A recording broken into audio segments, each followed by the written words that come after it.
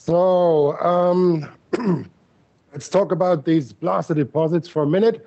And well, gold is vitally important. We need it for all sorts of reasons. We need it for medical reasons like dental gold and things like that because it's non-corrosive. We need it for technical applications. It's a very highly conducting metal, and we have loads of interest in gold. We also use it, of course, for jewelry and as a currency. So gold is quite a special metal. It's very, very dense. It's coming at 19 grams per cube. And if you compare that to quartz with 2.6, well, you can really work out why it would be falling out of a flowing water system very preferentially. And this is an image that Fran would have shown you probably earlier already. This is from South Africa. This is a placer deposits that got cooked later on. So it's a mix between gold and fool's gold. And this is another important thing. I mean, it's not quite as easy to find gold. It's not as trivial as some people think. And there is a reason why fool's gold is very well known, because a lot of people get fooled. And you need some good experience and special skills in order to actually find a lot of gold and get rich with it. So how do you do that? Well, one of these special places could be, and this is actually quite fascinating, could be a waterfall. Imagine you have a river system with little waterfalls like this image up there, or a major waterfall, and it carves out a little bit of a depression. Then chances gold with 19 grams per cube is actually deposited somewhere down here. So this is where it would actually locate itself. Or if you have sediment traps, if you have little depressions along the way, you would also find gold most likely concentrating there. And here, if you have a geological situation that you have, for instance, a more resistant rock sticking up or any other form of obstacle, maybe it could be folded rock or something like that, and it creates these slightly different topographic areas in a riverbed, there are certain places where you have a much, much higher chance of concentrating gold as in others. And this is almost a magic skill that some people develop to find these places. And once you're good at that, you can get super rich if you're in Alaska or places like that. Or in the 1850s in California, during one of the early gold rushes in the US, then you could get super rich very quickly. But you might need to look for a long time, and you need to process a lot of rock. And a lot of people actually ended quite poor. So it's not, as I said, as trivial as some people might think.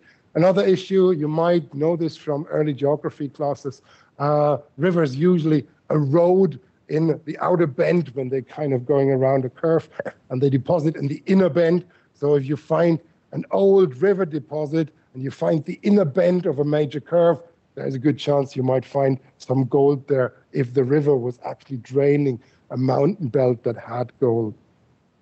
So another kind of thing is that when two rivers come together, each of them comes with its own rhythm and speed of water flow, and also every river has a slightly different load of minerals in solutions and as solid materials. And where two rivers come together, you might have turbulences and things like that, and you might actually find that there you could create these lens-shaped bodies of heavy mineral concentrations. And if one of these rivers has gold, chances the gold might concentrate here. So here's some of these kind of types of gold deposits here, just as a summary. There could be topography, there could be meandering rivers, there could be topography caused by geology, waterfalls, different rivers coming together. All of these would create potential gold deposits, but the best gold deposits are actually recycled rivers.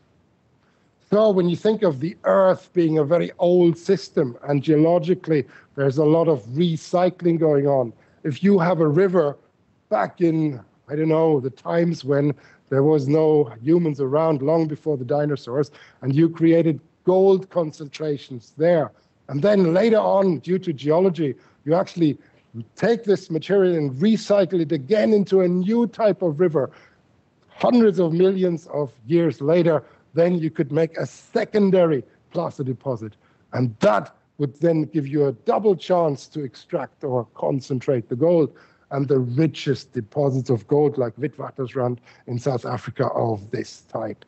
And very often, because they're so old, they might have seen some later volcanic activity. They get cooked a little, and then some of the gold gets actually redistributed within the system, creating extra enrichment. So these unique situations coming together could give you a triple distilled gold concentration. And if you find that, you're a rich person. But yeah, to find it is quite a challenge. So here's the other thing. I think there's a misconception about gold nuggets out there. Gold nuggets are made in the river. They don't occur naturally. So here we have a rock that has not been transported very far. It has a bit of gold, but it also got the feldspar and quartz in there, maybe from a granite terrain somewhere in the mountains.